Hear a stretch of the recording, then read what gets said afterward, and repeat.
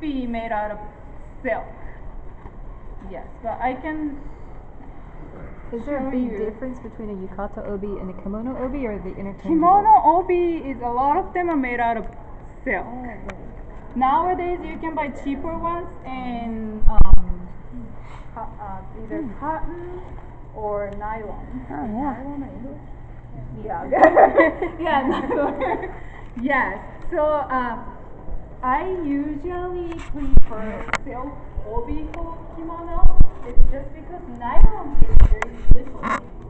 Yes, but if it's made out of silk, it usually stays better. Yes. It's kind of slippery material. It is kind of slick. So, for yukata, I've just used iron, very low temperature.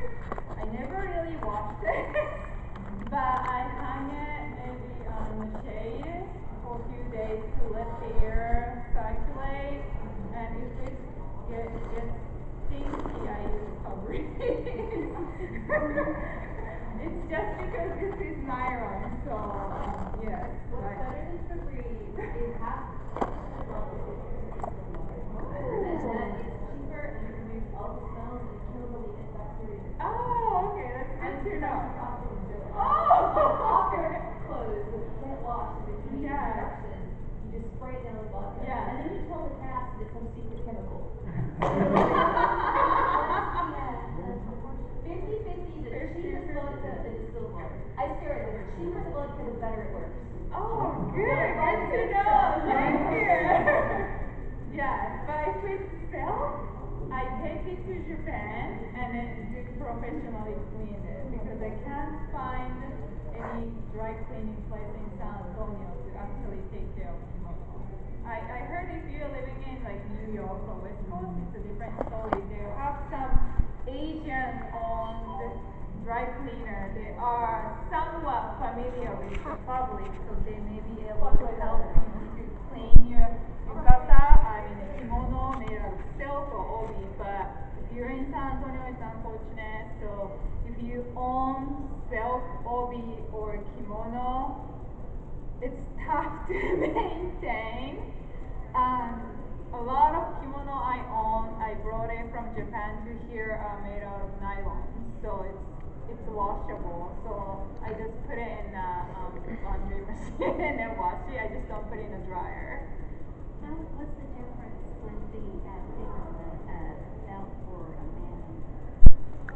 Okay, so men, I wish I had an example today, but men's kimono, I mean, obi is like about this thick compared with the female obi.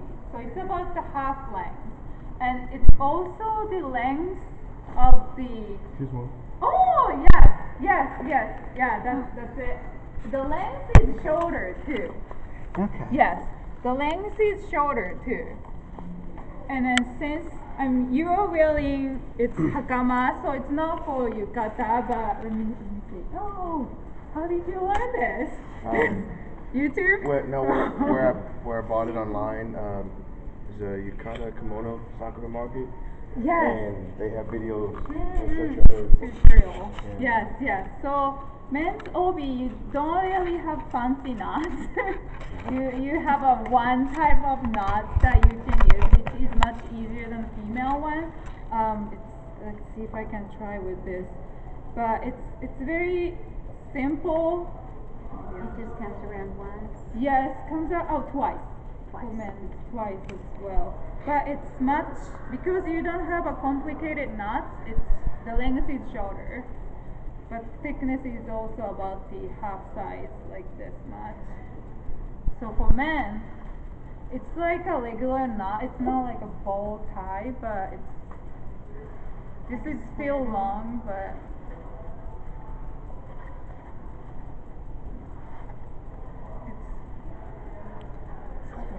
yeah, square. Yeah, basically. It's hard to do this with this, but yeah, it's basically a square knot that men do it.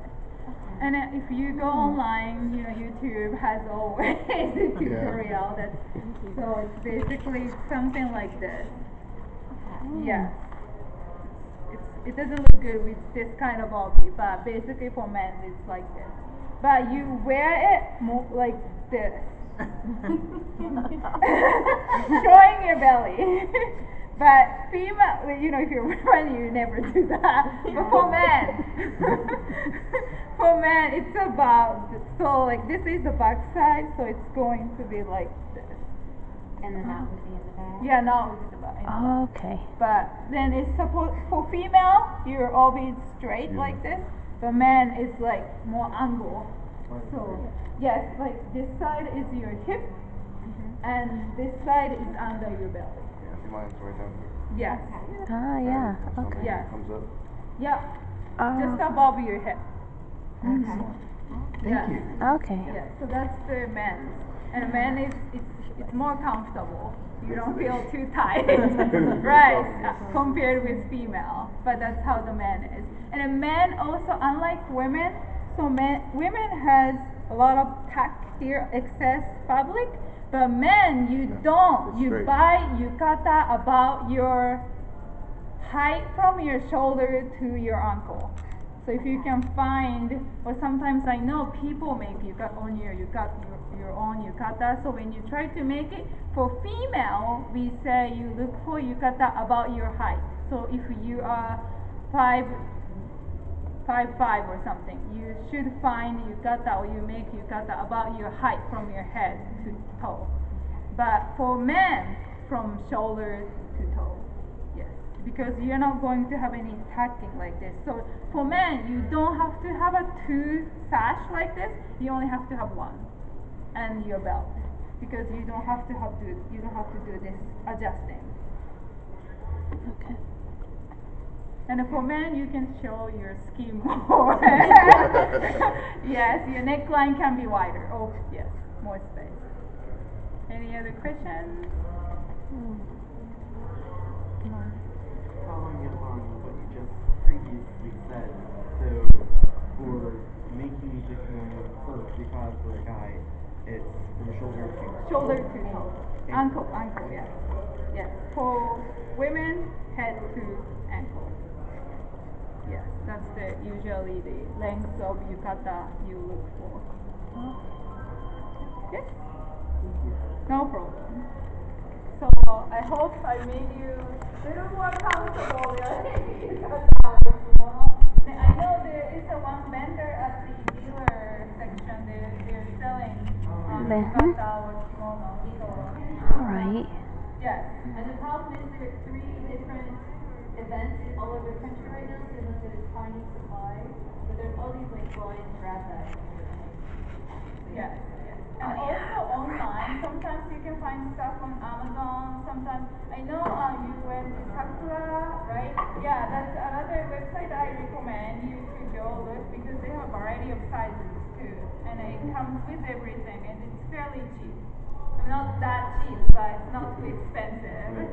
Yeah, to buy it. And if you have opportunity to go to Japan, I would strongly suggest for you to just look for recycled kimono shop. Those are everywhere in Japan. Kyoto, Tokyo, by Asakusa, there's big lantern temple